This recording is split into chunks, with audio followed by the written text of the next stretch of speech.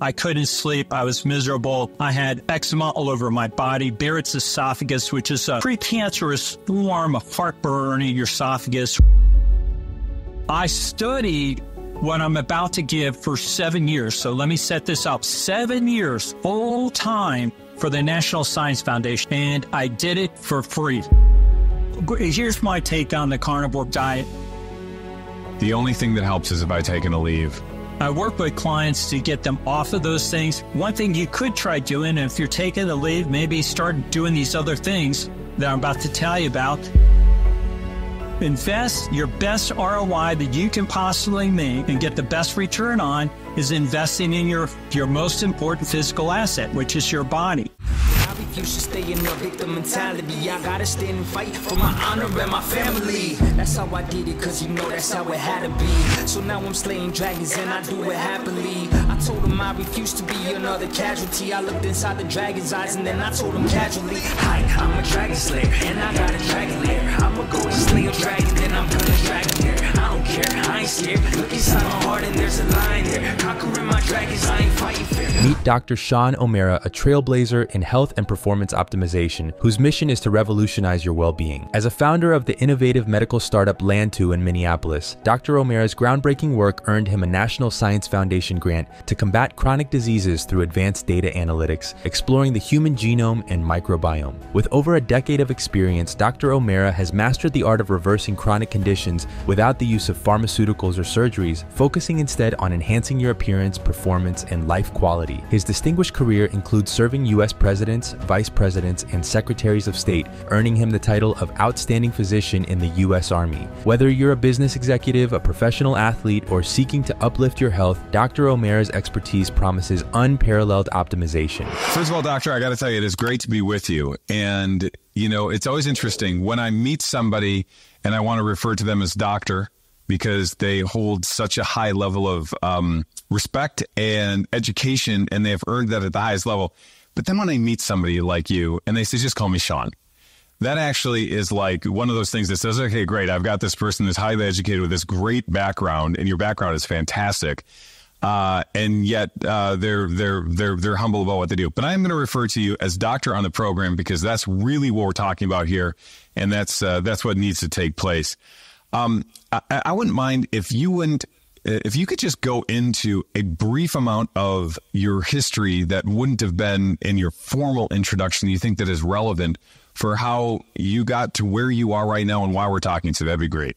Sure. So, you know, like many people, you know, I've lived lives where there's been good times and bad times. So not part of my biography is the fact that I had a bad childhood.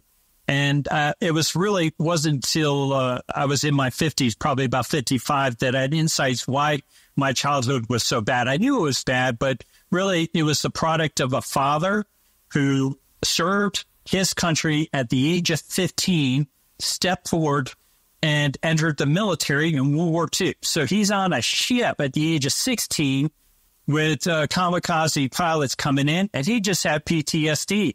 I didn't know that he had PTSD. I just thought, you know, hey, we're a screwed up family. But what happened was I was a kid, you know, a youngster, and really a toddler, and I never asked my father for help. I was terrified of my father because of his PTSD and his anger and things like that. But, you know, just things turned out that I figured out from a young age how to solve problems. I didn't have a dad to go to.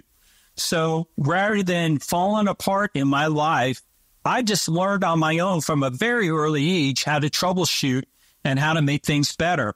And I think that is an interesting aspect to my life because it's given me my bend today, which is I just love to fix things and improve things.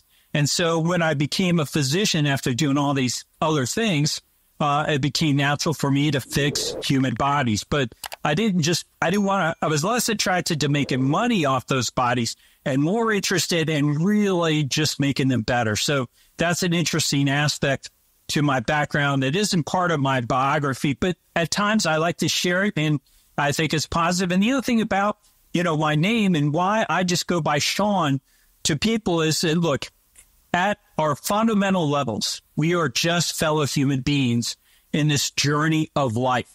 And I don't want to impair my capacity to relate to my fellow man who's in front of me by adopting a title of doctor. I'm just another human being, and I want to interact with that person to try to help them become the best version, biological version of themselves that I could possibly do, to have that kind of interaction. So I don't need the title of Sean to do that. And I find that gets, or Dr. Sean to get, to do that, it can get in the way.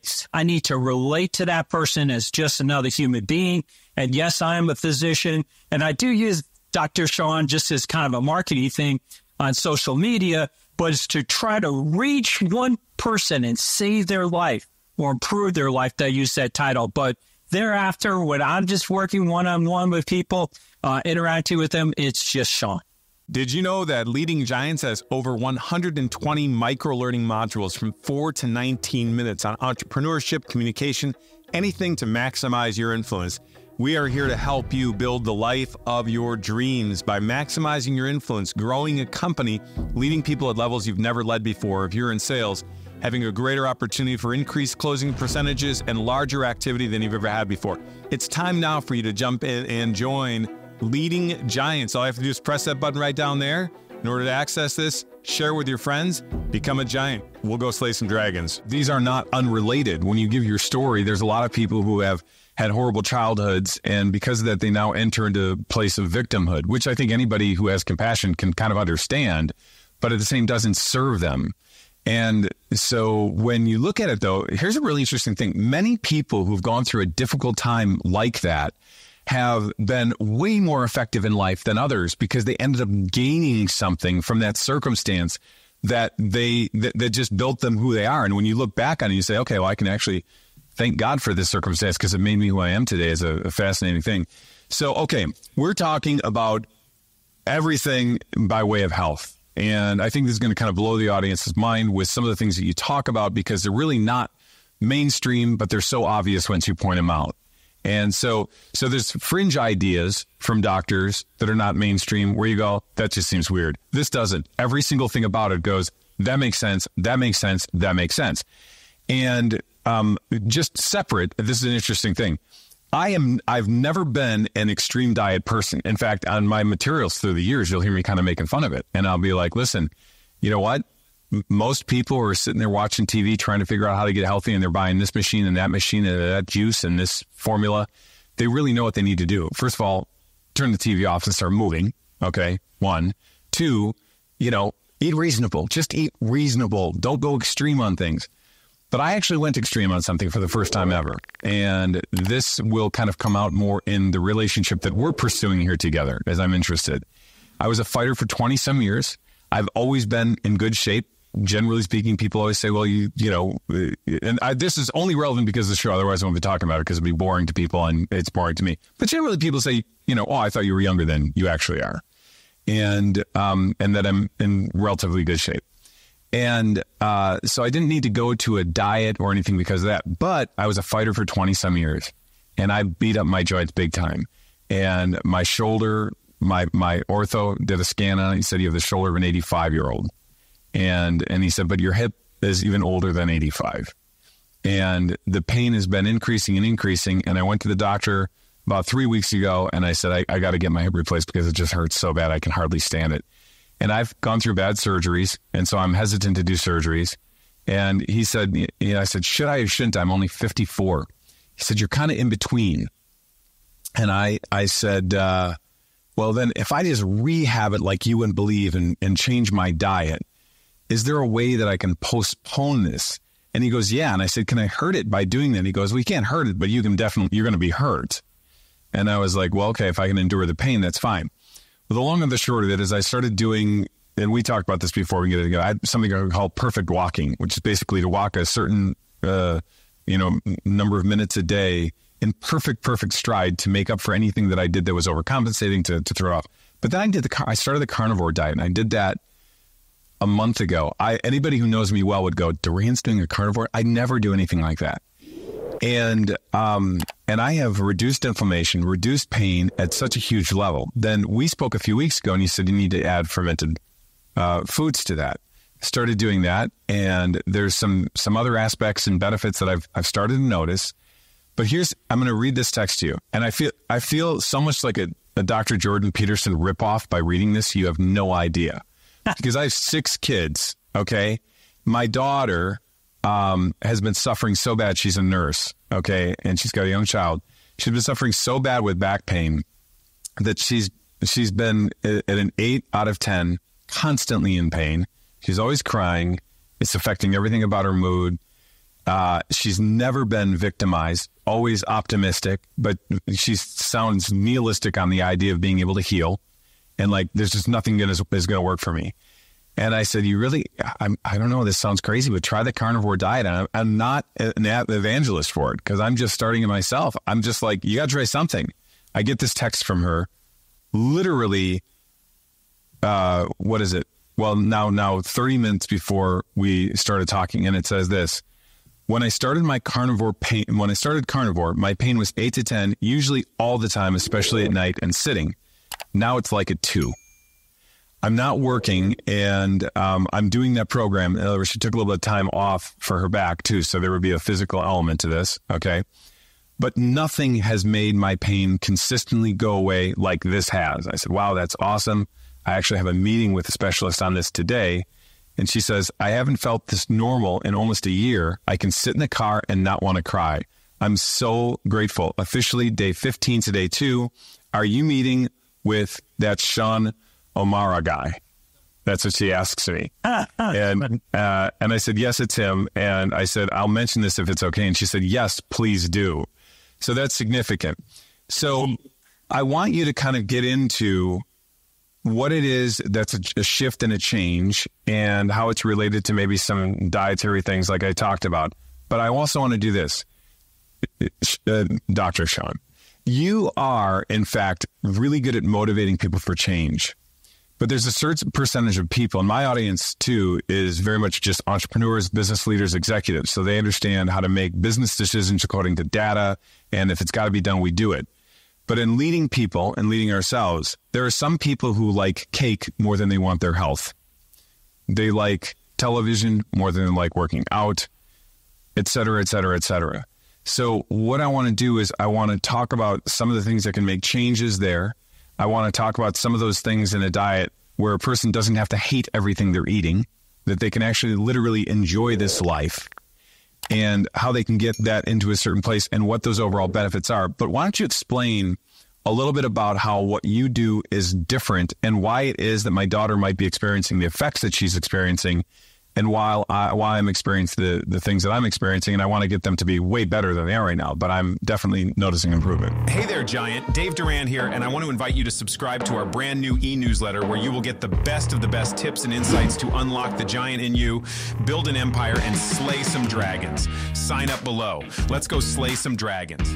Sure. So before I do that, what I thought, though, would be helpful, and particularly in light of your daughter's text, is to explain why I did those things and how, and it as part of how I was able to make this change. So, we'll back up. I'm 60 years of age, about to turn 61 today. And at around the age of 48, I met a patient that was working out in our hospital's wellness center, this big fancy gym. And at that time, I was clearly a middle-aged guy. I had a big gut. I was gaining weight, and I was suffering from atherosclerotic cardiovascular disease. I had clogged arteries. I had shortness of breath. I had erectile dysfunction. I had an enlarged prostate that constrained my urination to a dribble outside of my body. It was like one of these flowing little tiny fountains. There was no stream. There was no shooting of my urine. At nighttime, I was waking up 5 times a night to pee. I couldn't sleep. I was miserable.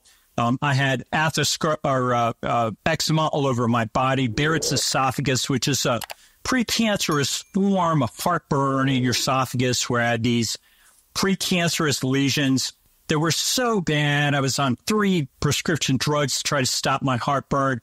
I had to have a scoping procedure every 3 months for them to biopsy my precancerous lesions, just to wait for when they actually transitioned to cancer and I would need radiation or chemotherapy or, some other form of cancer therapy. I mean, just imagine the stress of every 3 months having to have that. And I had it so often, Steve, that I wouldn't even use a sedation, a sedative.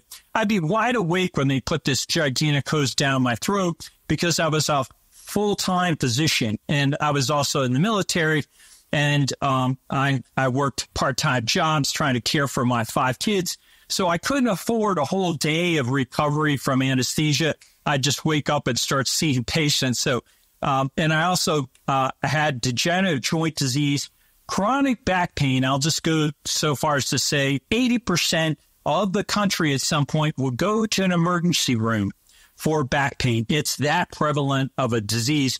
And I had, in my opinion, the worst back of anybody that I knew of. My back pain started actually when I had a fight with my identical twin brother, physical fight, and hurt my back and had a displaced disc at the age of 12.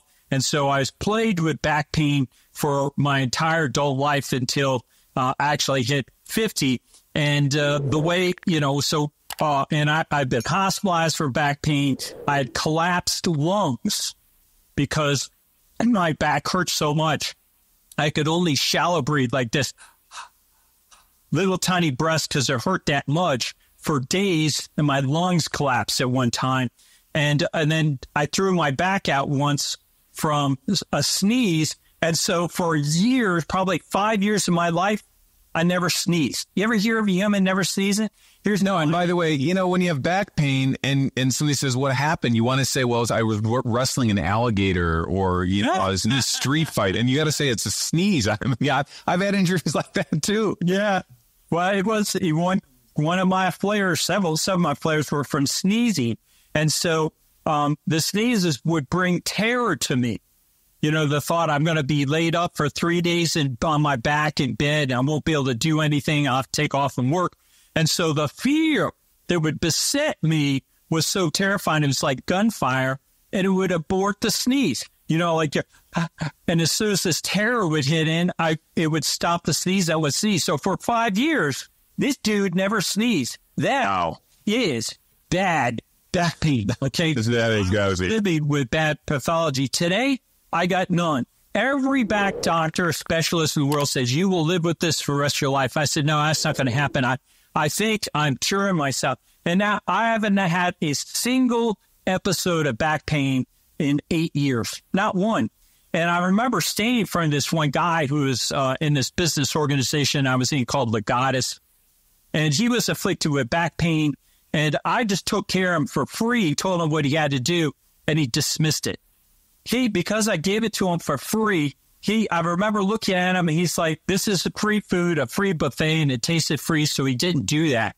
So if you value what I'm about to give you, if you really understand the value, what we're going to explain to you on Duran on Demand here, and you put it in application, you'll turn your disease process around, your chronic disease. And I studied what I'm about to give for 7 years. So let me set this up. 7 years full time for the National Science Foundation. I'd get up 4 o'clock in the morning. I'd work till usually after 7 o'clock at night. And I just all day long studied this. And I did it for free, for charity, for our country, for our species. I never took a penny. And then I worked part-time in an urgent care to try to provide for my family. So if that isn't, enough for, that I'm here talking about, understand that my motivation was incredibly noble to help out our species. And as a result, the things that I learned is what I'm going to share with your audience today was all derived, not for profit. I've just developed to help out our species. And I want to ultimately give it away. I'm in the process of writing books and stuff, but I need a loyal following. I need some influencers. And I think you and your audience, they can model this and start influencing other people. And that's what I want to do. I want to slay slay the giant of chronic disease. And every one of my medical problems went completely away. Every one of them went away from just initially a dietary change, eating more healthy, and then these other strategies that we later learned through the National Science Foundation how to live. No drugs, no surgeries, no procedures. It's basically, in my opinion, how our ancestors would have lived hundreds of thousands of years ago. And as a result of better living, they had better health.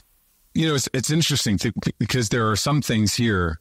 Again, I've never been extreme on this, but I've always been the type of person who believed that nutrition mattered and exercise mattered. It can heal most things. I was told maybe 15 years ago I needed to have my knees replaced. And I can understand why, because I had a couple of surgeries and I would play a sport like tennis or pickleball or basketball, and I could do it for 30 minutes. And then for 3 days, I would have to rest. And I, again, got a little more serious about my diet. And I did this thing called knees over toes. He's also kind of a influencer kind of guy in line. And I was just desperate for anything. I'm telling you, my knee pain is gone entirely. And my point of this is that there are things we can do outside of medicine. Well, this is actually medicine. I don't know why people don't call it medicine. Nutrition and fitness that there are medical benefits to all of this, but because it's natural, I think there's some hesitations. And, you know, it would be easy to get into, you know, the reasons why. And we're not going to do this in the show, but it's a totally separate show. The reasons why people don't want this information out there. And there are very powerful reasons for that. And I am not a conspiracy theorist. One of the reasons I'm not a conspiracy theorist is I don't believe that you can have more than two people that are able to tell secrets. But I think that there's just some like very, very big financial powers that get in the way of some of this information because it would radically change our entire financial landscape as a country. So, okay, let's dive into this. You know, with the beginning, somebody has all these challenges and ailments that you have, the things that most of us have. Most people kind of succumb to them. They say, this is my lot in life. It cannot change, or it's too late for me.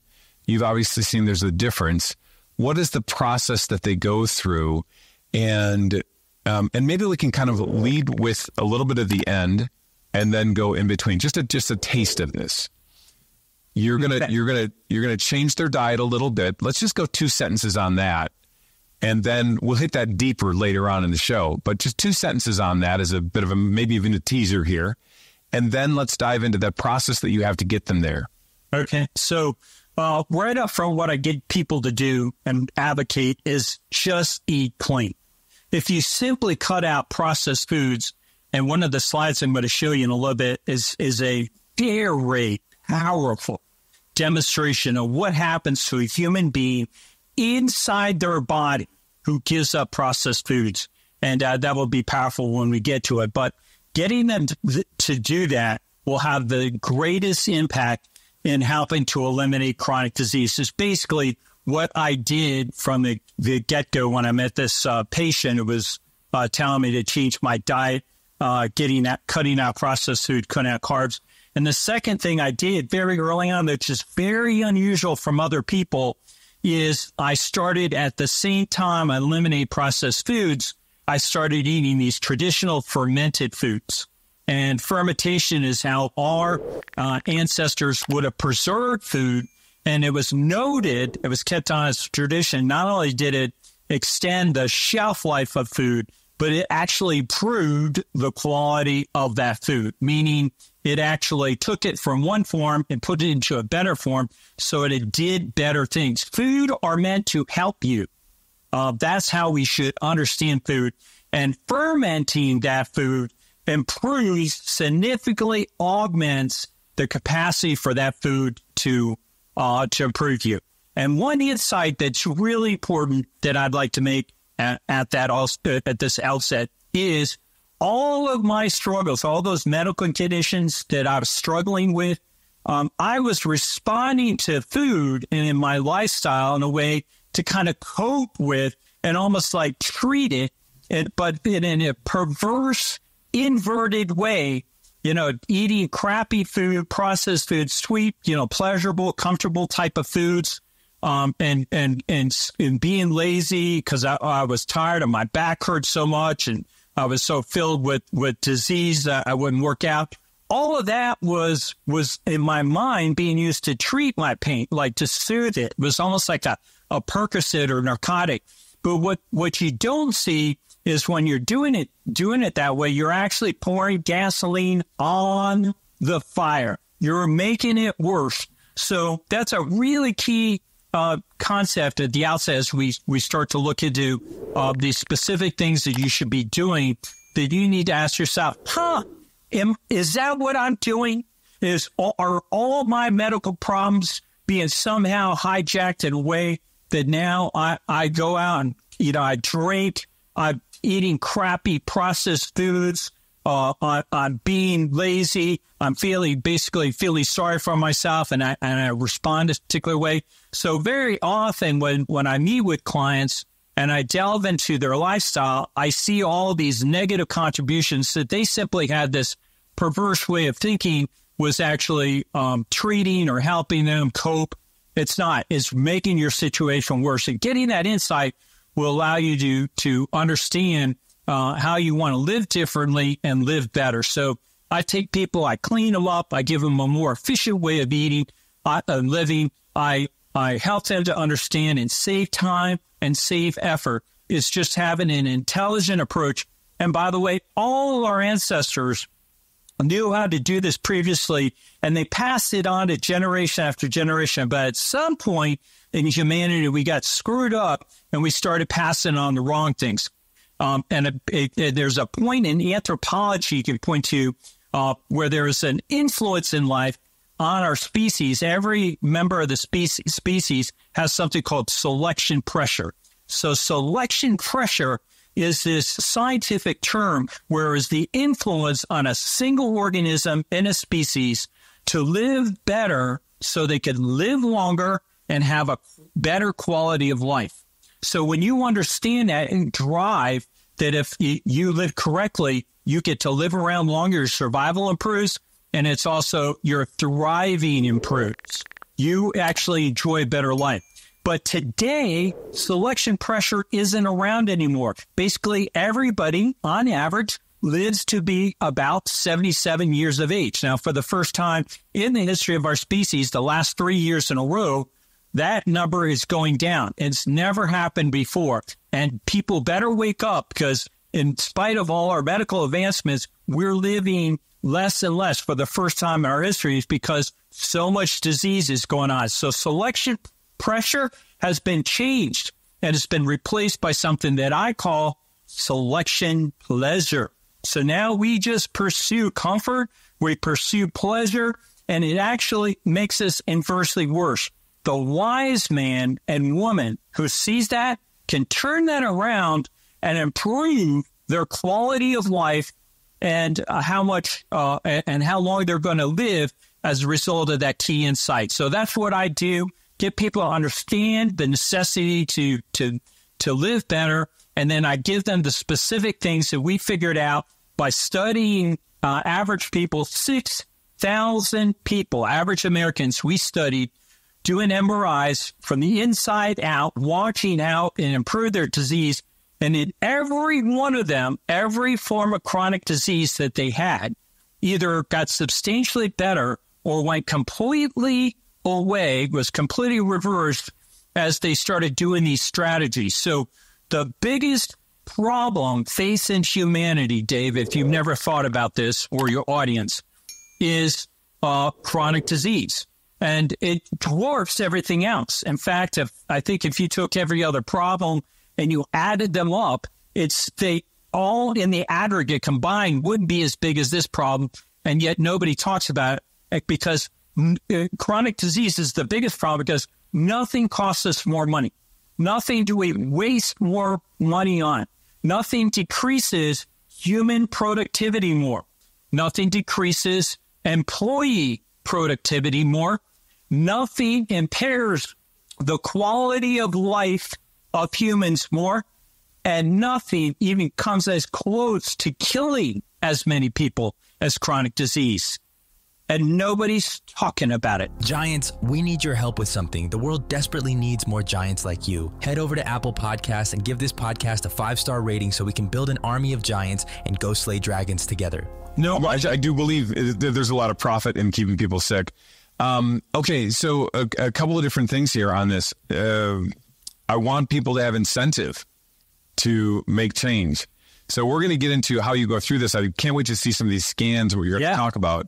But there are a couple of things that I want to hear. Okay, you're in the condition that you had, and using that as kind of like a symbol of other people.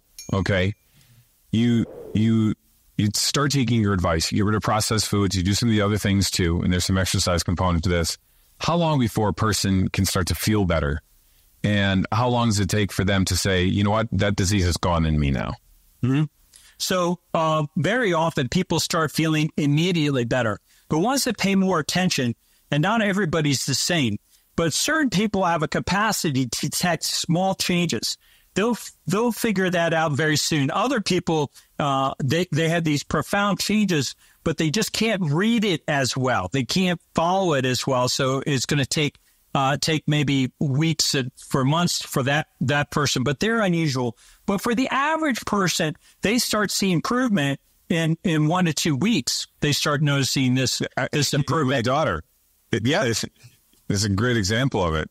Absolutely. And all right, here, then, okay, listen, I have so many things that don't answer these right now, but okay, that's great. But, I really like strawberries, or I really like dark chocolate, or I like an occasional whiskey. And you know what? The other thing that makes me feel better is taking a leave every day, and blah, blah, blah, blah, blah, blah, blah. All the different types of things that people are going through. I want to get to some of those like particular questions that I know people are going to ask that are kind of like the things they're hanging on to. And, I take all sorts of vitamins. Do I need to take those? But let's get into some of that at the end. And now... give us the scrolls. What do these scans look like? What do they help us do? What you talk about visceral fat? What is this? All right. So right at the outset, as I just am about to show you these scans that are right behind me, I'd like all your audience to write down what bothers you, what plagues you, what form of chronic disease, medical condition do you have? Write it on a sheet of paper. Put a comma underneath it, and then type the word visceral fat. Write the word visceral fat. And that's your Google search bar. That's your Chat GPT search bar. And then go on and hit the search button and watch how much visceral fat plays a role in it. And to say, why hasn't anyone talked to me about this? And that's the system. We'll do that on another show. But just suffice it to say, the system doesn't want you to know what's causing that problem. But we figured this out for the National Science Foundation.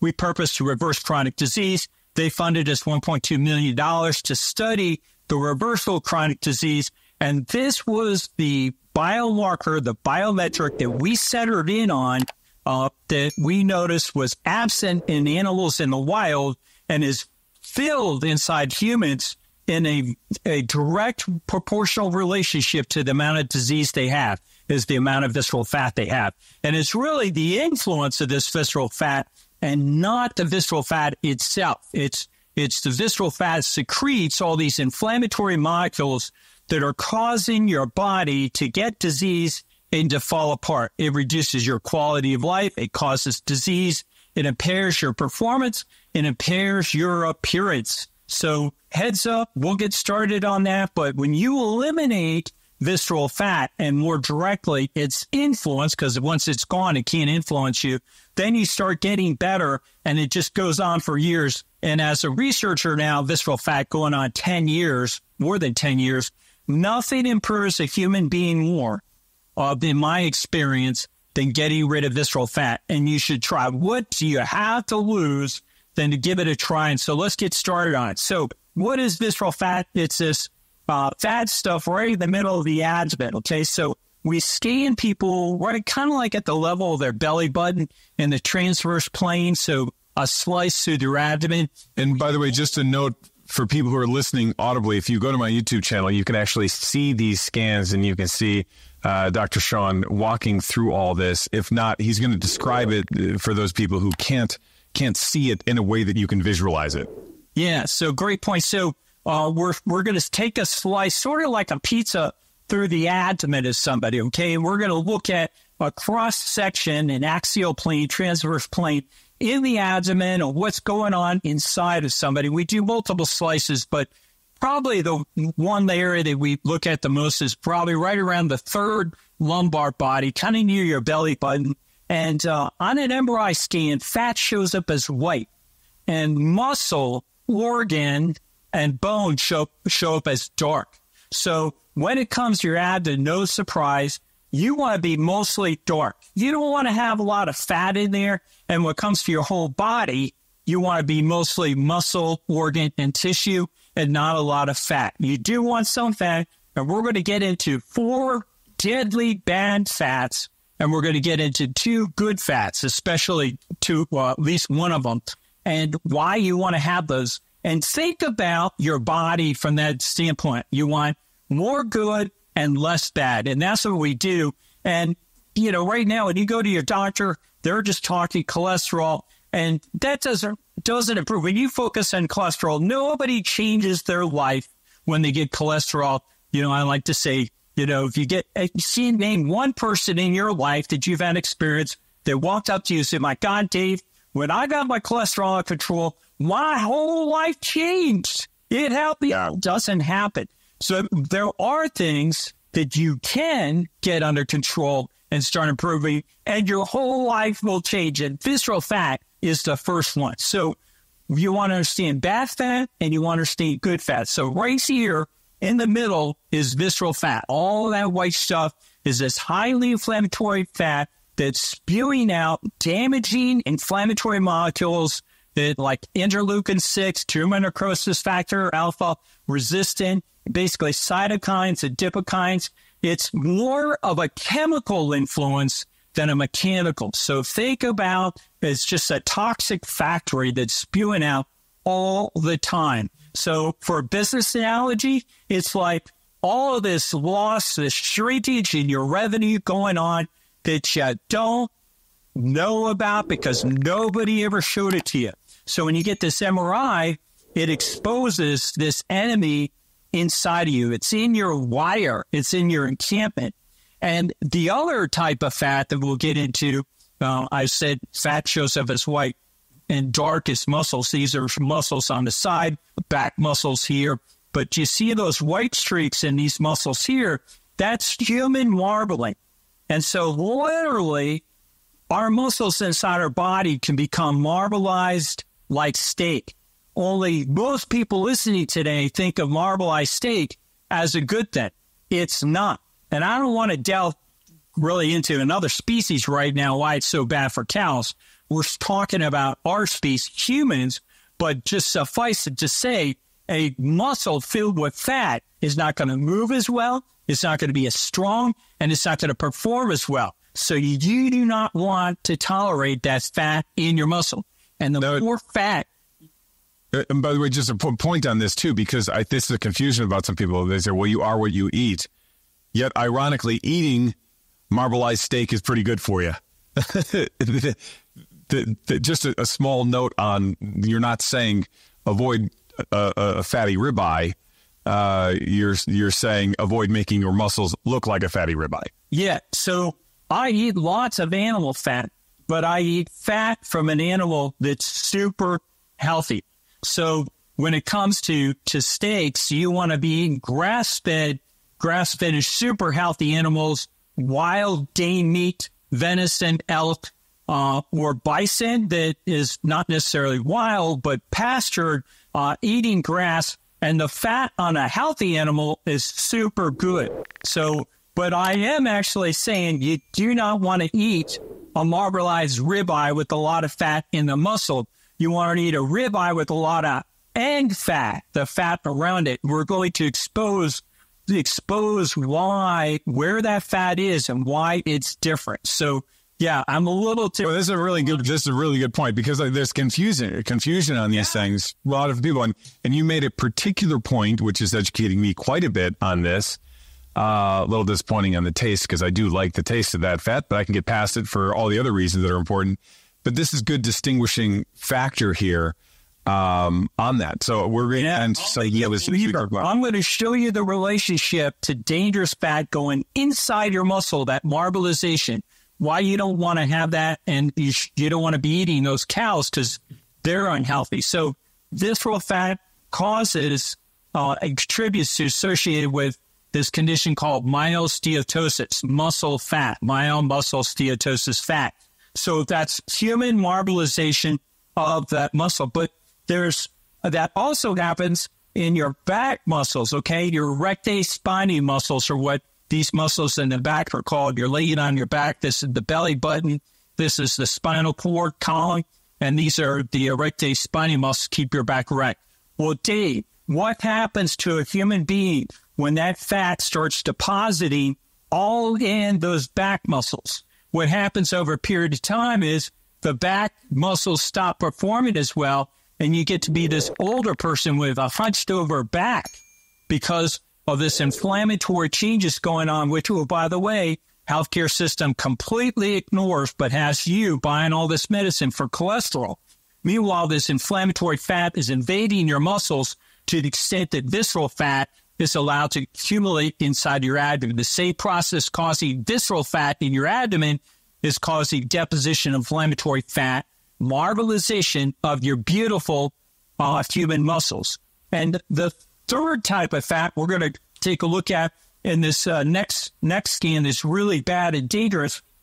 Let's look at somebody who's filled with a lot of visceral fat, okay? Lots of visceral fat, lots of fat in their muscles. Now you can see how muscles are filled with all that white streak.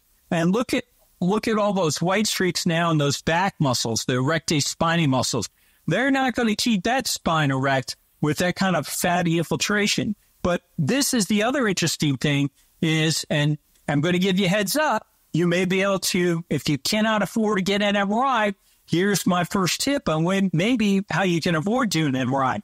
Look at what we found is an association between visceral fat, myosteatosis, human marbling, is a type of fat that's on the outside of your body. This is inside. But this fat right here, it hangs on the outside of your body. And this is called subcutaneous fat. But heads up, subcutaneous fat is made up of two types of fat. And your doctor doesn't know about this. But do you see that black line that's traveling there? This black line on this side here, this in that area, it's separating these two areas of fat into two compartments, and they're bricks and clowns difference. You know, anybody who's a Bible scholar, it's like the sheep from the goats, okay, to separate those two types. And so this is a goat, and this is a sheep. So this is bad stuff. That's called deep subcutaneous fat. It is in relationship, again, with visceral fat. And so as visceral fat gets laid down in your body, deep subcutaneous fat lays down your body. And your superficial subcutaneous fat is diminished. Superficial because it's just superficial right to that dark membrane called scarpus fascia. So why is this so bad? Just like visceral fat, it secretes those same deadly, damaging molecules that go around and destroy your body. And if you use a business analogy, destroy your business, okay? You can lose your business without being aware of what's going on. I lost a business that way. You know, the accountants weren't telling me, my bookkeeper weren't telling me certain things that were going really, really bad. As the owner of the company, it was terrible. But unless you know the condition of your flock, you know what's going on, you'll fall apart unless you're aware of what's going on in your body. So where is this concentrated? Your love handles. Yeah, deep subcutaneous fat is concentrated in your love handles. So if you got love handles and you're a male, you got visceral fat. You shouldn't have any. You want to be lean back there. If you don't have visceral fat, you won't have those love handles. Now, interesting, women have love handles, but it's mostly this stuff here, superficial subcutaneous fat. That's your first good fat. Superficial subcutaneous fat secretes a molecule. Heads up, write this one down. Adiponectin. Adiponectin. Google it. when you Google adiponectin or do a ChatGPT search on it, say, what are the benefits of adiponectin? You're going to find all these fantastic benefits like reducing mortality, reducing disease, reducing the incidence of heart attacks and strokes, reducing fatty liver. Oh, my God. And guess what? It does cholesterol medicine, only they don't want you to know about that. So you want to have that adiponectin. You don't want to have the deep subcutaneous fat. You don't want to have visceral fat, and you don't want to have that myosteatosis. So when it comes to an MRI scan, what you want to look like is mostly oval. Let's take you back to when Dave Duran was 16. Well, actually, Dave, we'd probably start with your abdomen today. I'm thinking your abdomen will probably be pretty oval, but the majority of your listeners, not so much if they get to the age of 30, 40, 50, and 60. This guy is 30. His abdomen is mostly oval, and you want to be mostly dark, okay? He's mostly dark. He's mostly muscle, mostly organs. This guy, this image below, he's 32, but it's like bricks and clouds difference, goats and sheep. They're very different. This guy's mostly white. He's more of a barrel shape, and he has very little dark. So guess what? When you're filled with visceral fat, it shrinks your dark. It makes it go away. You start losing your muscle. Heads up. What's happening to all these 80, 90-year-olds out there? They got like no muscle. They're skin and bones because visceral fat came in and destroyed their muscularity. So unless you know that you got this enemy inside of you, it's literally causing atrophy of your muscles called sarcopenia, the loss of muscle mass. You won't read you can read about it, but you won't get much discussion from your doctor about it because he or she has no cure for it. But as soon as there's a treatment pill option, Big Pharma, it'll be all over. But right now, they're not talking about it. But visceral fat is the cause, and you want to get rid of it. So more white, you'll end up with less dark. You got more dark, you'll have less white. So it's all lifestyle driven. So this guy has two conditions. He's obese, and he's also sarcopenic. So people understand they got a lot of fat inside of them, but what they also don't understand is that fat is shrinking their muscles. And just imagine when you're 60, 70 years old, you're fat, little teeny tiny muscles. How are you going to get up out of a chair? How are you going to get in and out of a car? How are you going to have lunch with your grandchild or your great-grandchild? You're not, because you've lost your health, because you haven't been watching your books and what's going on in your body. So this is what I call KPI, and companies, business leaders work with key performance indicators to optimize and track the performance and the overall health, the bottom line revenue of a company. I help people understand, and I call it KBI, key biological indicators. And we track that, which really matters, and nothing will improve that company, your body, more than optimizing those KBI, getting rid of that visceral fat, getting rid of that muscle fat, and getting rid of deep subcutaneous fat. This is a guy who was mostly dark, very little white. He's a colleague, friend in the Army National Guard with me. I'm still active duty. I'm still lieutenant colonel. And he's very thin. He trains a lot of people. Now let's look at another great MRI. This is a female. This is the healthiest abdominal MRI I've seen in a female. And I encountered this person on social media, on Instagram. But we'll start with their MRI. It's almost all dark and no white. So they're incredibly healthy. But let's look at this person's, just coincidentally, I was doing an Instagram live with this person just today, about 2 hours ago. So I found her about a year ago. Her name is Carolyn LaBoucherie. She's got 700,000 followers. Very nice figure, very nice abdomen, nice healthy legs, very healthy, nice toned arm. Look at that gorgeous, healthy, thick hair. You don't have to be a physician to look at this lady and say, wow. Most guys will look at her and say she's attractive.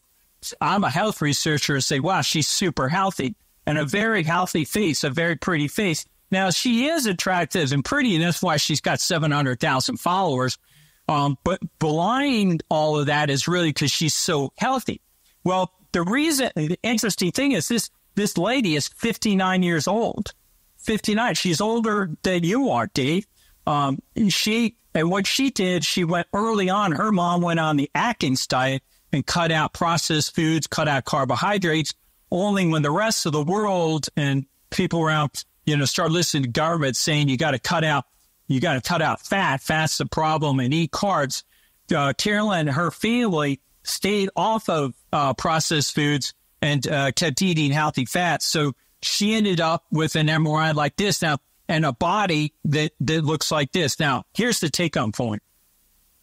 Carolyn looks this good and performs as well as she does and has all this influence on people all over the globe, not because she doesn't have visceral fat. It's because she never had visceral fat. She never had the influence of visceral fat destroying her body. So Carolyn got to enjoy a life of being beautiful and healthy right up to the age of 59. And she's going to have that till she's 120 because she's never going to get that visceral fat. So do not allow that visceral fat in you. And if you got it, get rid of it so you can be in the business of optimizing your body. Not just get healthy and taking pills, but you want to optimize that body and recover from it. So I have a couple of different questions because what I'm trying to do is handle objections that pop up in people's minds like this and curiosity they have about this. So first of all, you are saying if you aren't Carolyn and you did make the mistake of building all this bad habits, you can recover. Absolutely. That was me. I was filled with visceral fat and I recovered and I do quite well. Yeah, you look great. You look 15 years younger. Yeah, you look 50. You're actually Patrick. You look like Patrick Dempsey with gray hair, and you're an actual doctor though, not just playing one on TV. The other thing that I was going to say here is this. So, just bringing it back to my story, but not because it's my story, because it's a lot of people's story. Yeah, I did buy the idea of eating lean. So I didn't eat a lot of carbs. I ate lean.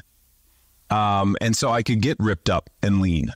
And I was pretty ripped up and lean. But I don't know that my joints didn't pay the price for that. And I'm curious about it because I just have joint issues. And of course I was a fighter for a long time. So there's just pounding my body. But I wonder if I would have performed better for longer had I not eaten as lean as I did to be lean. So what is the MRI for a person who is just reducing, fat, particularly saturated fat, to under 20 grams a day? So super high protein diet, not a lot of carbs. When I used to eat that way, people would say, "Are you on keto?" And I didn't even know what keto was. I just was eating healthy and not having cake in my mouth. But I was always eating chicken or filet mignon or lean fishes. And I feel better now that I'm eating more fat. What would that scan have looked like? And what's the relationship here? Yeah. So my guess is when you went lean, you probably, when you cut out healthy fat, a healthy form of fat, and you didn't know what a healthy form of fat was, but it's end caps and it's not fat marbleized steak. And but it's healthy sources of fat, grass-fed butter, and healthy forms of optimized fat and not the wrong kind of fat. So once you understand that, then you get rid of that visceral fat.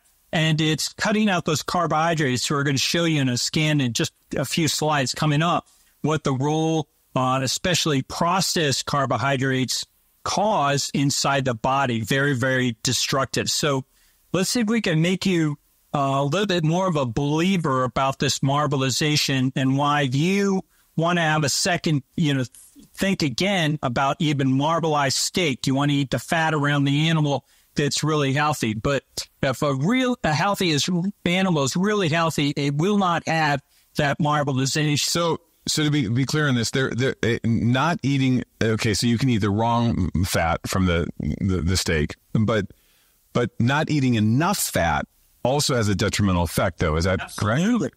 Absolutely. I mean, the two things you must eat are protein and fat. Carbohydrates, it's interesting. they don't even teach this really in medical school. Carbohydrates, not a single bit of carbohydrates is part of anything in your body.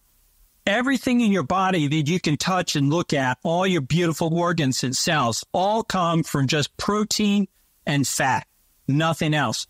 Carbohydrates are just energy. It's exogenous energy.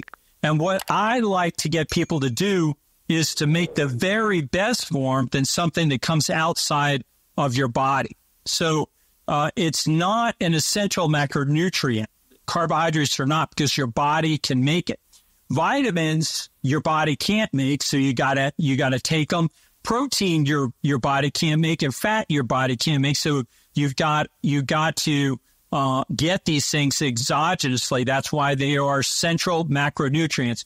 But carbohydrates are just extra. They pour it in, and I like the idea of having my body make the perfect form of carbohydrates, in its perfect form, glycogen, through gluconeogenesis. And when your body makes the perfect form, it can use it way better than an exogenous form. So really, when you take carbohydrates, it's a bit like riding up a building in a escalator or taking an elevator. You know, it's kind of a way of cheating to make it easier. I make my body make it. So fat and protein is what you need.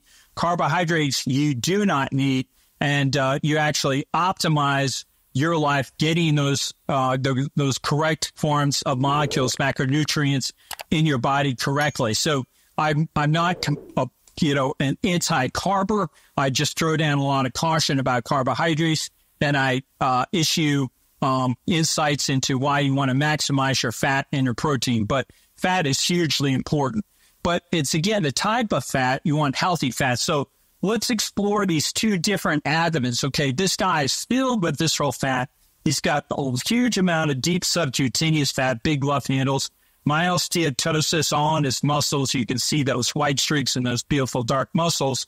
But this guy here below is almost all muscle. I mean, this guy is the singularly most healthy abdominal MRI scan I've ever seen in my career. And he's also the healthiest human being I ever physically examined. He's an Olympic sprinter, and so these are his back muscles. This is his core. Look at this guy's core, about the same size as his vertebral body.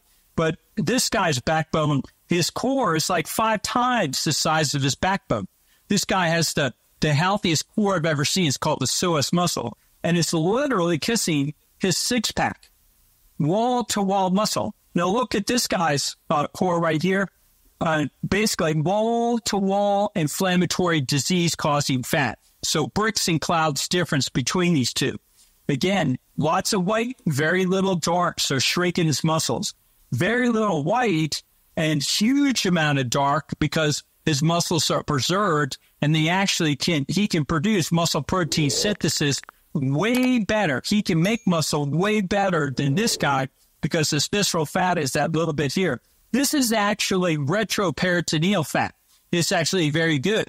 This is the fat that Native Americans would eat on a bison. The first tissue they would eat was they go for this particular fat. So that's a good fat that you want to eat. You don't want to be eating this fat here, the marbleized meat, and don't want to be eating the deep subcutaneous fat on this particular creature. But let's move over to looking at the legs. We scan people's legs when we scan their abdomen.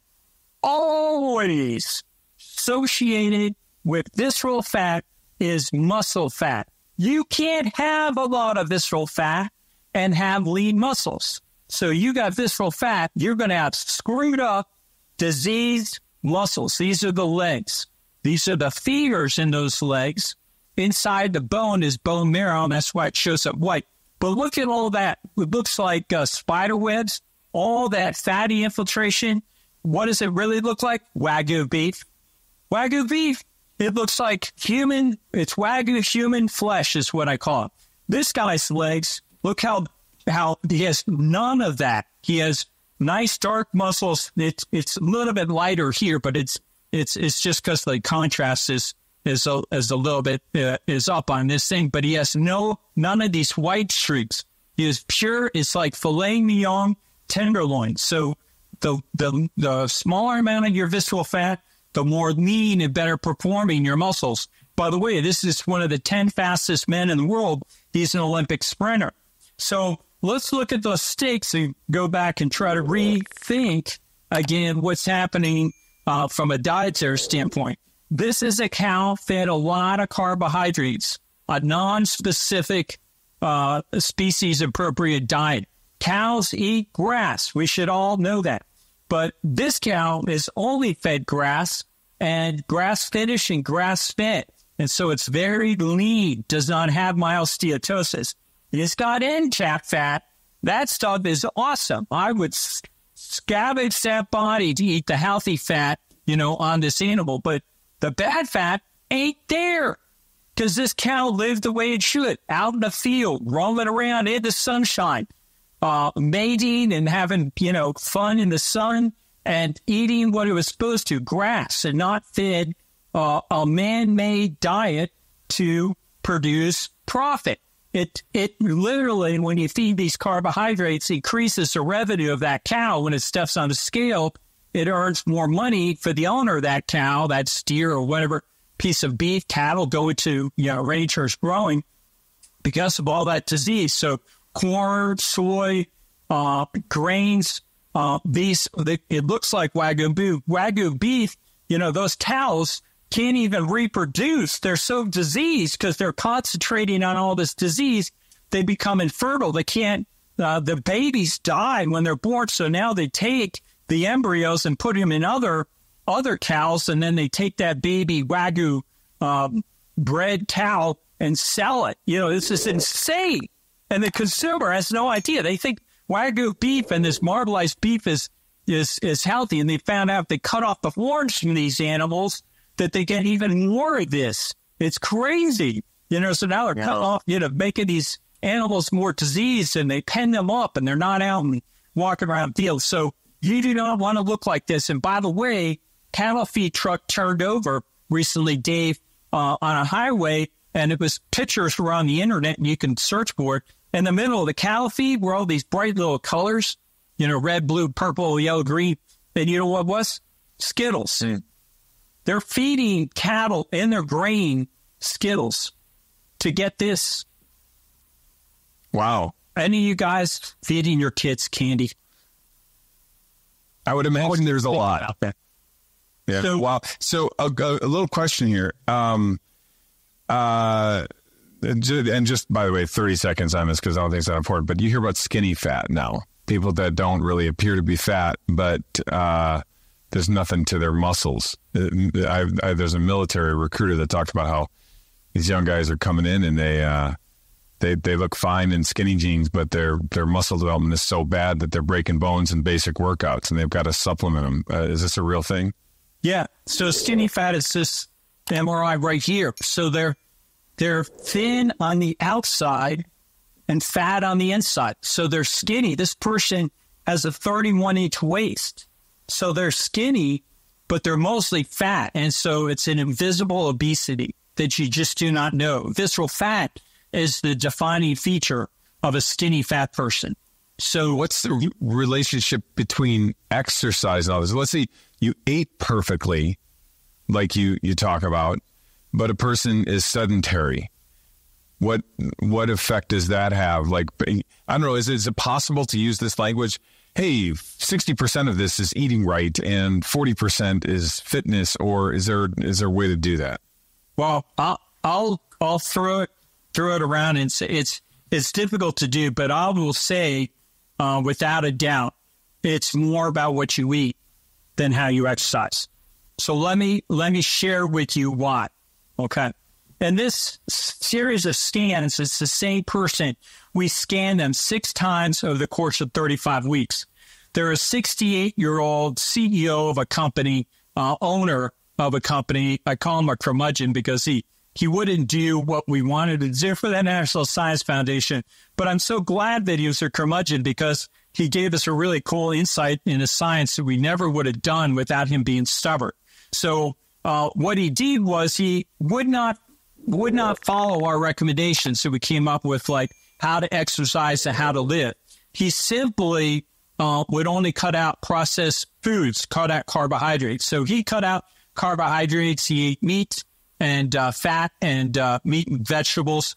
And so this was his first scan. And you could see right up here a huge amount of visceral fat that he has there and a large amount of fat in his muscle, that's human marbling.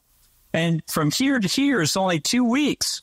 Dave Duran has probably never even seen a dental MRI scan. I don't think you've been to medical school yet, but Dave's already calculated in his sharp mind that red is less.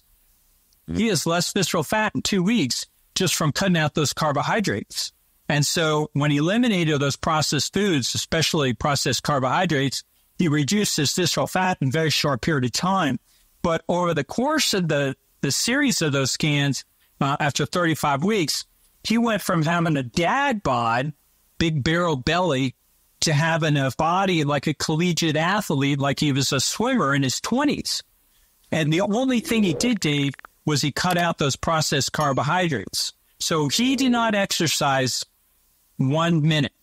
Now, this scan astounded me because I was a big-time exerciser, and I had assumed that exercise is really important. Now, to be sure, it is really important, but it's not as important as getting control of your diet and what goes into your most important physical asset is your body. And so you really want to fuel it with appropriate fuel. Nothing should be going into your most important physical asset. I happen to feel my soul is my most important asset, but my physical asset that I can touch is my body. So I really care, and I get my clients to care about that physicality, their asset, not put in bad fuel. So this nicely exemplifies the power of getting dietary control. But to your point, we can look, we did scans, and that's the thing I like about MRIs.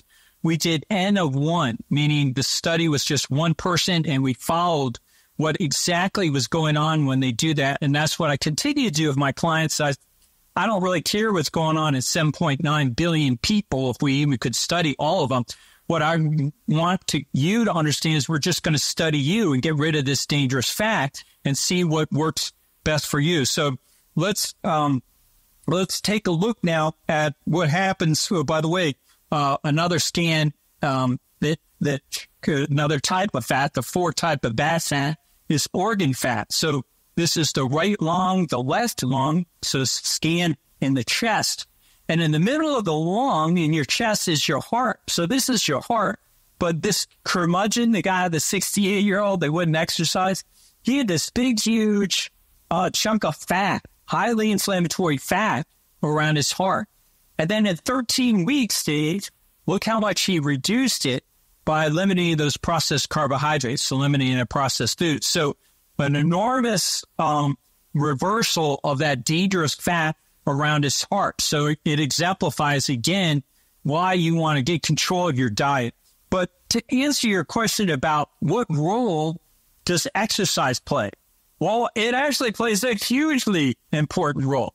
So this scan, probably more than any other, exemplifies this. So here's a guy, he's 58 years old. He's a CEO of a company, and he's filled with this visceral fat. You see all that white inside of him. And this is his second scan, so it's a follow-up scan, and it's unchanged. He didn't get any better. And we gave him protocol, and he wasn't a curmudgeon. He would do what we told him to do.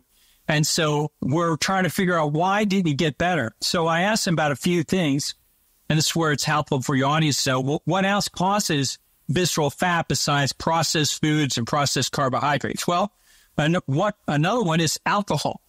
Are you drinking alcohol? So to the extent that you're consuming alcohol, you will cause deposition of visceral fat. That's not to say you can't drink any alcohol. It's just there's a direct relationship to alcohol. So the more you drink, the more visceral fat you'll have. And the harder, the interesting thing is, it becomes to get rid of that visceral fat when you start doing things like cutting out carbohydrates and exercising appropriately. And this is what the purpose of this scan is, to show the appropriate exercise. So hang with me. So He wasn't drinking alcohol. I said, nope, not drinking alcohol. I said, well, what about sleep? Because sleep is hugely important. It causes visceral fat if you have disrupted sleep, and it makes the elimination, again, of visceral fat very difficult. So if you're not sleeping correctly, you're going to impair your body through visceral fat, either not being able to, either by causing it or not being able to eliminating it. But he assured me, nope, I'm sleeping great. The third thing, is stress. Are you stressed out? What is the primary shareholder's attitude about you? Is the primary shareholder going to fire you? Are they unhappy with your performance as CEO of this company? Are you stressed out? Your wife has got some, is going to leave you, or you're having fights at home, or your kid just got arrested with drugs or shoplifting or something. Do you have stress in your life? He said, nope, no stress. Everything's going great. Company's doing great. Family life, no problems, no stress. So the fourth thing we asked him about was distance running. Are you doing any exertional, long durational exercise? Because what we saw for the National Science Foundation is people that did a lot of running or a lot of bicycling, cyclists with, running, doing these 100-mile bike rides and stuff. They were filled with visceral fat when we would scan them. Now, it's not entirely clear why that is the case, but they have higher levels of visceral fat. And the interesting thing that we saw is when they continue to do it, it makes it really hard to get rid of that visceral fat. It's hard to eliminate that visceral fat. So this guy, when we asked about durational exercise, he says, yeah, I'm still running. And we said, well, we asked you to give up your distance running. He was running 10 miles a day, 5 days a week, so that he was not really a casual jogger. He was doing a lot of distance running. And so we gave him direction to basically threaten him, said either you stop running or we're going to kick you out, no more free scans and no more appointments with free doctors to optimize your health for the National Science Foundation. So he agreed. He stopped running and he started to do what we told him to do, sprint. So he goes from cutting out, doing 10 miles a day, 5 days a week running, to only sprinting 10 to 20 second sprints every other day. So 6 very brief sprints every other day. And then look what happened to him. All this visceral fat in less than 2 months was eliminated by just changing how he exercised. He abandoned durational exercise for maximum intensity exercise. So I don't even advocate now high-intensity exercise. I say maximum intensity exercise, and which is by definition of, when you sprint, you run maximally as fast as you can. If you're not running as fast as you can, it's just fast running, but it's not sprinting. So here you've got a guy who would have been incredibly interested in this before I felt the need to replace my hip.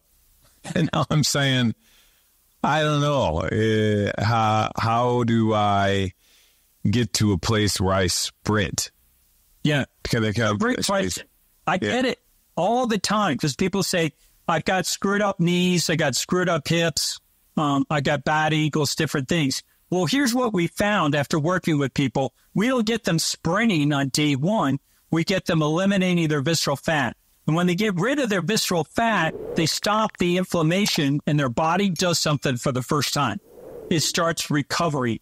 And that's what's happened to you, Dave, is what's happening to your daughter, which she texted you about an hour ago by cutting out that processed foods. Her body is starting to eliminate that visceral fat. And now, without burdened by all that inflammation, her body does what it naturally wants to do. And yours too, and all my clients do the same thing. They start recovering. So that degenerative joint disease starts reversing. And so ultimately, the majority of my clients who work with me go on to eventually being able to sprint.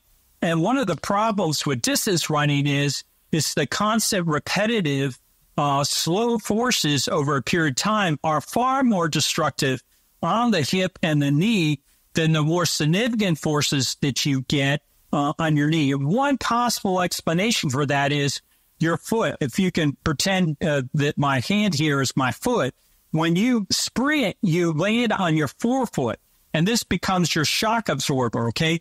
And boom, it lands, and your foot is absorbing the shock. But when you jog, your heel striking, and those forces go right up your heel, calcaneus, into your tib and fib bones and into your femurs, and get transferred all that force without the beautiful adapted shock absorber that comes with your foot.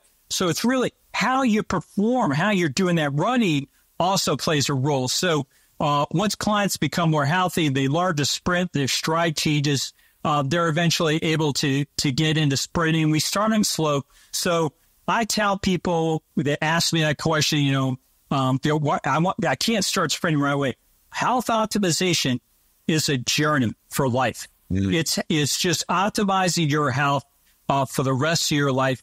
And it's not a light switch. It's not something you immediately get to, except for the decision to start optimizing. You just got to get that insight. So this guy, So when you hear things like, okay, you have osteoarthritis, you're doomed. You can't do any of this. This cannot be healed. It cannot reverse. You are it's a ticking time bomb before you have to have this replaced. This is not true. Not true. It's not true. Now, it's true in the experience of those physicians because they've never seen, they don't know about visceral fat. They don't know what's causing. But if you eliminate the underlying cause and the body starts correcting itself, no way, Jose, does the body correct itself when it's filled with all that inflammatory fat. And, if these pills really work, then why do you ever have to refill your prescription? Yeah, no kidding. Okay, so here's another question. So a guy like me, you eliminate, and I enjoy a little whiskey here and there. You eliminate all of the whiskey. You eliminate the carbs. That's already been done. And really the whiskey is maybe, 1 or 2 on a weekend. I don't know if that has a detrimental effect or not. Then you have, the carb issues, exercise. I mean, is it the type of thing where it's like, okay, well, why don't you just sprint for 5 seconds 3 times every 3 days and just see how that feels? You start someplace like that. Yeah. That makes sense? Yeah, you can start that way. Some people, Dave, I actually just get them sprint cycling. I get them on a stationary bike.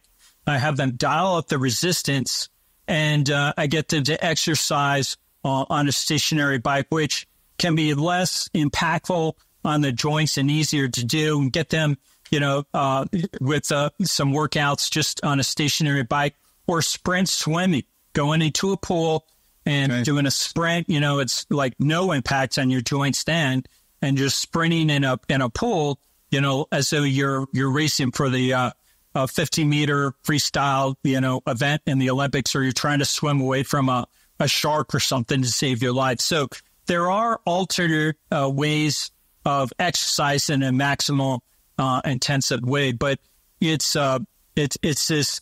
If you look at animals in the wild, they don't jog, they don't do chronic exercise. They're not out going to gyms for long periods of time. They have basically very brief, violent encounters with prey, predator, where they have challenges between each other that's going on. And that form in nature is something that we studied when we purposed to reverse chronic disease and get rid of visceral fat. We saw that in the wild, and so we started to get people to sprint, because that's what animals do: sprint to get away from danger, or sprint to catch prey. And then they have this violent physical encounter. Now, I don't recommend to my clients to go out and get in fights, but a lot of my clients do BJJ and other types of forms of exercise.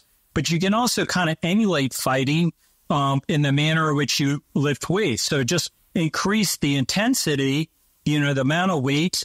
Don't get injured. First rule of medicine is do no harm.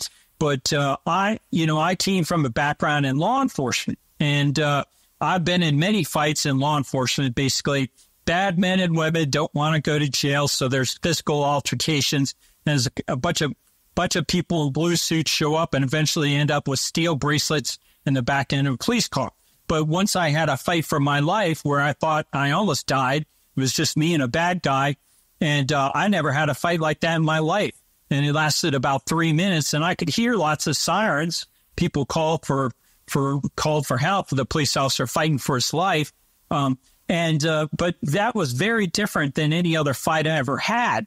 And so I realized the intensity of that is the way animals in the wild, basically have that pretty often. So now when I lecture to law enforcement about health optimization and exercise, I get them to train for that type of fight, because that's the one that's going to kill them, that they really need to win, is that maximum intensive fight, and not something. Even MMA, a lot of those fights go on for a while, and MMA wouldn't be as popular today if it was done in 10 seconds. There's no money. Nobody wants to be tuning in and paying for a 10-second fight. So, you really want to have that very, very maximally intensive form of exercise. And you can get that in just 30 seconds. Sprinting is unbelievably taxing on your body. And so that's what I get people doing, working out very, very maximally in a short period of time, and eliminates this visceral fat, and it produces more myokines. I mean, the biological explanation for why maximum intensity exercise works better than lower intensity exercise is answered by myokines, these messaging molecules, and they're produced in proportion to the intensity of that exercise. And so not as many myokines are produced in like lower intensity exercise, like jogging and cycling. Now, I know you get a lot of comments. People are like, why cycle very intensely? Go up a hill. Okay, yeah, during that time period you will. But it's the rest of the time, it's a lower intensity exercise compared to a 10-second sprint that Usain Bolt or Fred Curley, today's world's fastest man, produces in 10 seconds. They cross that finish line, and they will die if they do not recover their physiology, because they've worked so hard. They're going to blow off all that CO2. That's a level of intensity that people just are not getting in a 100-mile bike ride or 21-mile jog and marathon. So there's a vast difference in those myokines. And an interesting observation is muscle protein synthesis, the creation of muscle, happens from exercise from these myokines. And myokines build muscle and burn fat. Well, if you look at a professional cyclist, back up, bodybuilders say never skip a leg day, right? Because those legs are so key. They help you build arm muscle. Actually, studies show if you squat and never lift with your arms still get bigger because of those myokines. Those messaging molecules travel and tell your biceps and triceps to get bigger. But that only really happens because of the squatting, maximum, that very heavy lifting that you do in a short period of time in those large muscles. Well, interesting, if you ever examine a professional cyclist like I have as a physician, they have big muscles on their legs. And if they are producing all these myokines, you'd think they'd have big arms, but they got the scrawniest arms that would discourage a grandma. I mean, these arm muscles are just pathetic in these cyclists. So they're not getting myokines going and telling them to produce chest muscles and lats and arm muscles and stuff. So you want to exercise in an appropriate manner. So the two things, in my opinion, as a health and performance optimized physician, that I get my clients to work with is sprinting, how fast they can sprint and how well they could fight. Basically, that maximum intensity of exercise. Those two things have to do more and have done more to keep people in the gene pool and improve the quality of life of our species, Homo sapiens, more than any other forms of exercise. Well, okay, so this is just so useful. I have a couple other questions for you, and I'm going to have to just bring you on another time. I'm just thinking from the audience perspective. Okay, but I really love strawberries and blueberries. Can I have them? Yeah, well, you can have anything you want. The question is to what extent you want to allow them, and are there better forms of food that you should be eating? So when I work with a client, I help them understand that they want to be maximizing, fat and protein, and these other forms of macronutrients, carbohydrates, and fruit and things like that. They can eat them, but the more of those you eat, more things you compromise on, the less room you have to allow awesomeness in. So, I try to get people stop paying attention to rules. Everybody's like, oh, God, I need a rule and I can't do that. Well, you just look at your life. There's all these decisions. I call them stacking. So don't make your decision about being healthy based on one thing. There are many, many things that you got to do. And so people that, are asking me, can I eat strawberries? Sure, you can eat strawberries. Do you want to eat, nothing but strawberries? No, you don't want to eat nothing but strawberries. But as you get more healthy, your body starts telling you what you need to eat more of and how to guide you. But when you're in a disease state, it's the signals and understanding about that are not as good. So just be careful about making decisions about what you eat. Eat things as clean as possible initially is what I get people started doing. And then ultimately, their diets become more optimized for them and their situation. So one other direct question, dark chocolate, 90%, there's almost no sugar in it. Is that okay to eat? Well, the other 10% is going to be problematic. A better form of dark chocolate that I prefer people to eat is 100% dark chocolate, and non-processed form, or the least processed form I know of, is cacao nibs. Cacao, CACAO-NIBS. So it's basically just a cracked, crunched up, dried form of cocoa pods that have been fermented. And that's the basis from which provides the chief ingredient for chocolate. So it's least processed, and it's a healthier form of chocolate to eat. And it's also interesting to me that it's crunchy. It's sort of like that cereal grape nuts that people, eat the crunchy, and people like the crunch. So you don't really get a crunch in a chocolate bar, but with cacao nibs, you do. And you don't get all the other processed foods and food preservatives and alkali and other things that come in with that. So I just work with people to help them understand. Some people just aren't ready for cacao nibs. They think it's too dark and they need a little bit of sugar. Well, I work with them. I work with those people. I work with people that are Hindus from India that I do not like, how they eat, but they want to become the best version of themselves. So if that's all they want to eat are vegetables because they have a philosophy, a lifestyle, I work with them. I at least show them MRIs, and I get them eating fermented food. So, and they're lows in visceral fat. They're getting better. A lot of my... You have a very practical approach here. You don't have this like eliminate everything. You eliminate processed food, but eliminate every amount of joy in your life. You're not like, if you have one strawberry, you're going to die, but you're like, listen, you have to make sure you balance this out. And there's a point of diminishing return. We have too many of these. It's just not going to work for you. Yeah. I think that's smart. Okay. One last question before we transition to another topic here. And that is, the only thing that helps is if I take an Aleve or ibuprofen. Is this program you're putting me on, doctor, going to help me so quickly that I can somehow bridge the gap of not experiencing pain and stop taking this? And are these things bad for you? Yeah.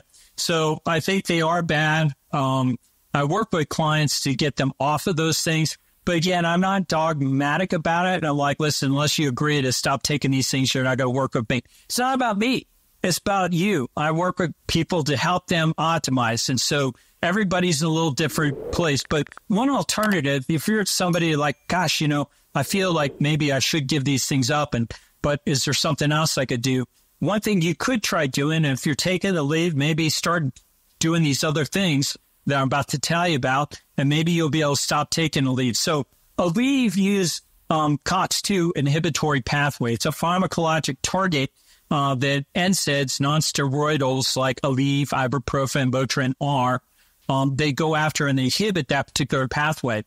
Well, that pathway is borrowed from nature, and you can get it in a more natural form by simply taking some supplements like turmeric, ginger, anti-inflammatories like berberine and cacao, those cacao nibs, and fish oil has anti-inflammatory properties. So that's what I get people to consider doing to get off of the NSAIDs, the more synthetic form of those natural anti-inflammatory substances.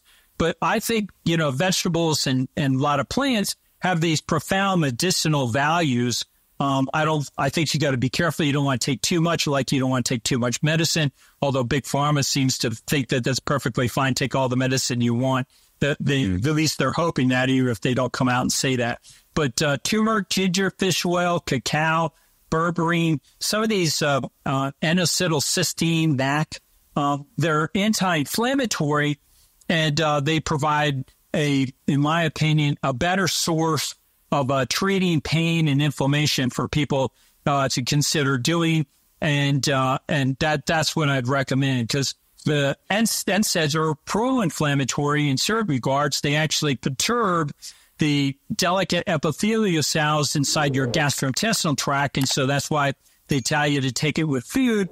And they're also damaging to the endothelial cells. If you just Google right now, Motrin, heart attack, ibuprofen, heart attack, you'll see that it's associated with increasing the incidence of myocardial infarction. It actually, but it's not well known, and it's not promoted very much, but you'd be way better off eating these more natural forms, which are not pro-inflammatory to your epithelial cells and your delicate cells that line your arteries and your veins, called your endothelial cells. So you clearly you advocate eating things that would not be friendly to the carnivore diet. So the carnivore diet has a lot of really good things about it, but might fall a little bit short. Is that what you're saying? Yeah. So here's my take on the carnivore diet. And I am mostly carnivore, but the people are getting these dramatic. Listen, you cannot deny these incredible benefits people are immediately getting from going to the carnivore diet. And I think a lot of it is best explained by, meat is a really good, safe source. But I think a lot of it has to do with the fact that we don't understand all the vegetables and processed foods and all these other things that are coming into our body and causing us inflammation. So the carnivore diet, if you ate nothing but meat, is the fastest way of eliminating, we saw in studies, visceral fat, heart fat, myosteatosis, with one exception. When you eat meat, and the other thing you take in is fermented foods. So if you take vegetables, but only if they're fermented, you take fruit, and only if it's fermented to reduce those carbohydrates, and these kind of toxic molecules called lectins. A big common lectin people have heard about is gluten. So we're learning more and more about these lectins and oxalates and saponins and these other molecules these plants have that are problematic for, a species. So I think carnivore diet is fantastic. I like carnivore diet with ferments, but I like people that are eating keto. Listen, keto is way better than the standard American diet.